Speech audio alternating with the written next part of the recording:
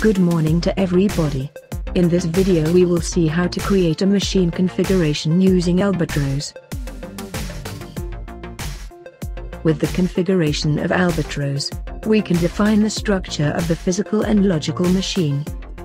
A machine is understood as a set of devices, axes, timers, that are organized into groups and subgroups. The devices can be created from the beginning or can be the copy of already existing devices. All the electrical or pneumatic parts of the machine of whom we can detect the status can be defined as physical. All the elements which exclusively act within the work programs and do not have a physical counterpart can be defined as logical. The hardware configuration consists of setting the type of boards, or remote input-output units which compose the system. In the system, Tpa, CAN bus and Ethercat boards can be configured.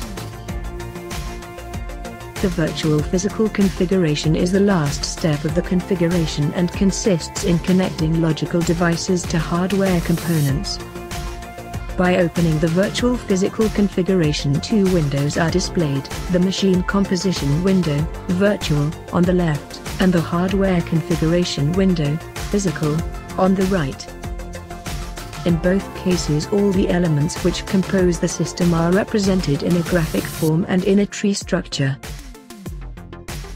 Once the connection between the virtual devices and the corresponding physical devices is performed, it is possible to print maps or lists where the association between physical and virtual devices is reported.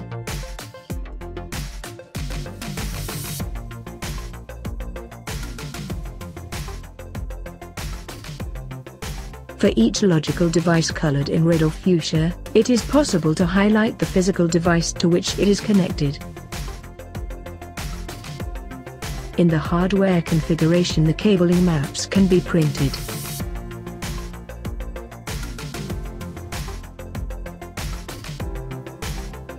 After sending the configuration to the module, the general situation of the machine can be seen.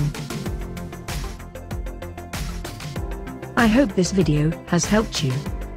Please search within our video channel on YouTube or on our Facebook page, where you will find other tutorials of Albatros or of other Tpa's applications.